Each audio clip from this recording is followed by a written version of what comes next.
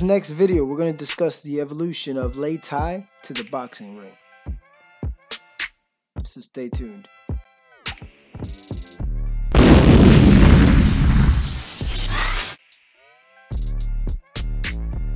So, before we begin, you may ask, what is leitai? Leitai is a Chinese term that refers to a fighting platform similar to a boxing ring we see in the West. However, the biggest difference between a leitai and a boxing ring is that the traditional Chinese fighting platform has no ropes surrounding it, making throwing your adversary off the stage part of the strategy for winning. As for boxing, they have ropes, which you can't just throw your opponent over the boxing ropes. It's a different animal. Another major difference between the boxing ring and leitai is that leitai is an elevated fighting area, where there's often fatal weapons and bare-knuckle martial arts tournaments were once held.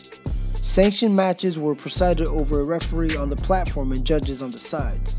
Fighters would lose if they surrendered, were incapacitated, or were thrown off the stage, or forced off the stage as well.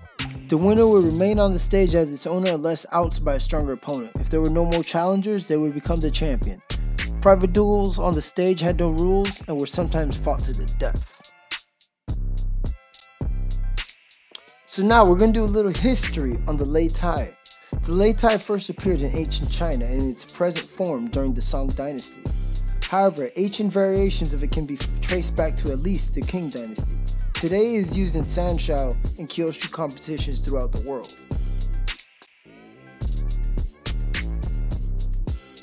Leitai, with its long history, has also been the subject of various types of media, including Chinese film, video games, and television, literature, and even music.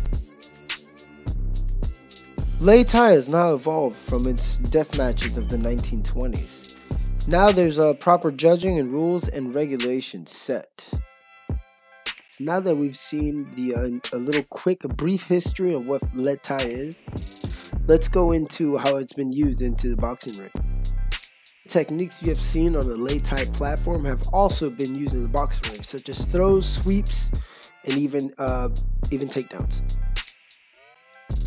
So yeah, guys, this is complete of the evolution of leitai to the boxing ring.